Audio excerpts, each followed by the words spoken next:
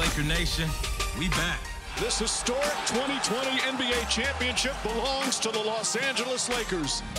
10 years has been too damn long, and it feels good to be on top again. And we ain't about to let that go anytime soon. The Lakers conquer the bubble, and banner number 17 will soon hang in the rafters.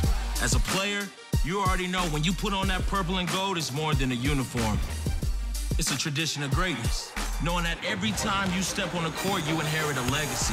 And it's time to give these fans a show, a Lake show. What a play, showtime! LeBron trying to bully his way in with one hand.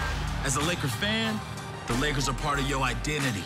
There's a visceral bond with this team. And maybe this year's Lakers more than any other. It was a tough year, man.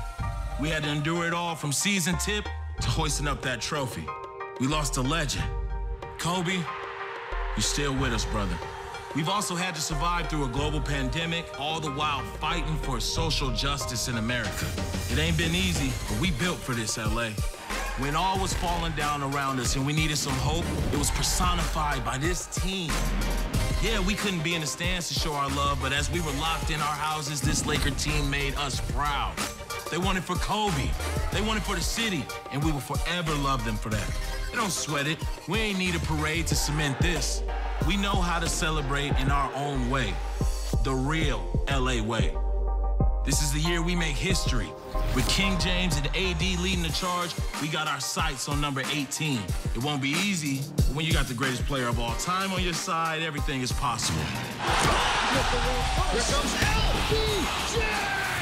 Look out! Shout out LeBron. Get that ring. We need a few more. So stand up, LA. Revel in this chip. When you see that banner unveiled, we all know what went into it and what it means for our city. We the champs, and ain't nobody taking that from us. As I always say, it ain't easy being a Laker, but it ain't hard either.